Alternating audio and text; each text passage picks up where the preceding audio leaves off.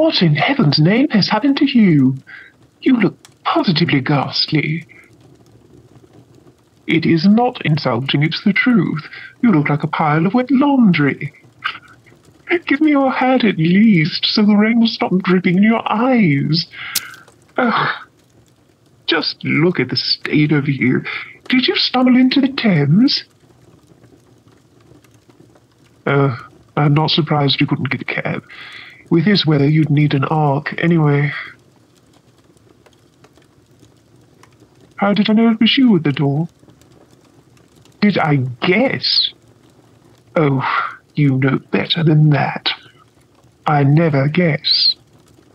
I knew it was you by the way you turned the key in the lock. You make one sound, Watson another, Mrs. Hudson another. Besides, I do have somewhat of an advantage. Mrs. Hudson is visiting her sister, and Watson telegraphed ahead to say that he is overrun with patients and will not be returning from his surgery until the morning. Yes, it is absurdly simple when it is explained. Come in. Change out of those wet things. Obviously, you've brought nothing with you, so you'll have to make do with something of mine. Here. Yes, here. This nightshirt should be comfortable enough, and my dressing gown. Here. Run along and change. I shall make you some tea. Of course I can make tea. Mrs. Hudson's is better, but mine is not necessarily revolting. Would you prefer lavender, blackcurrant, or Earl Grey? Then I shall have it ready for you when you return.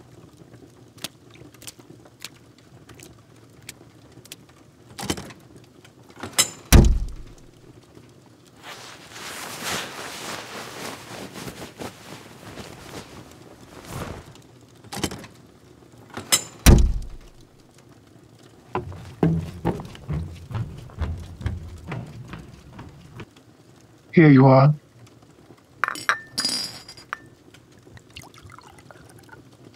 Would you prefer to recline on the settee, or to draw my chair closer to the fire? My chair it is, then. There. Take this blanket. Wait, what is that paper in your hand? Oh, let me see. Mr. Sherlock Holmes, I'm in a bit of a conundrum, and I know you help people when they are in need. I believe I am the victim of an elaborate prank, and I should like to know why the whole grotesque business has happened. I shall come round to see you tomorrow morning at 10 a.m. Signed, Mr. Jabez Wilson. Who is this Mr. Wilson? Pawnbroker. Oh, in Saxe-Coburg. Yes, in Saxe-Coburg near the branch of the Capital and Counties Bank. I remember. No, I know nothing about him whatever, but it is my business to maintain an exact knowledge of London. No, I don't think you are up to discussing this further tonight.